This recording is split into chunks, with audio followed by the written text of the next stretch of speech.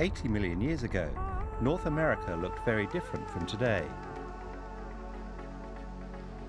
During the Cretaceous, the crust of the Proto-Pacific Ocean was subducted beneath the westerly migrating North American plate, creating a mountain belt and associated fallen basin.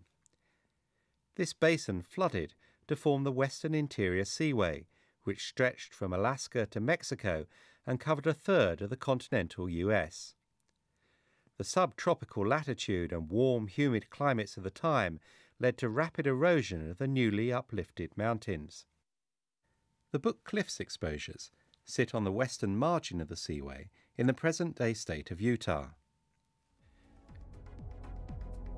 During Campanian times, eastern Utah was occupied by a series of shallow marine depositional systems. Post-Cretaceous uplift, erosion and climate change produced today's spectacular cliff faces. To the early settlers, these parallel layers of sandstone and shale resembled the pages of a book fallen on its side.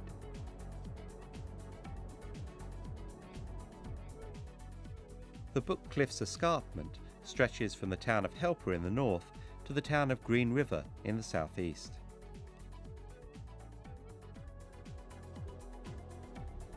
Today, the Book Cliffs are a superb case study in sequence stratigraphy, and for geologists Steve Flint and John Howe, they provide an ideal opportunity to study the linkages between coastal plain, shallow marine and offshore sediments. Landward of the long linear shorelines, dinosaurs roamed the heavily vegetated coastal plain. Under certain conditions, the swamps and forests they grazed upon were preserved as extensive coal seams. Their footprints are commonly preserved in the upper sections of the coal and are frequently uncovered in the roofs of the local mines. Coal has formed the basis of the region's economy for the last 130 years. The building of the Transcontinental Railway allowed Book Cliffs coal to be exported nationwide. Our investigation starts in the northern Book Cliffs, near the town of Helper.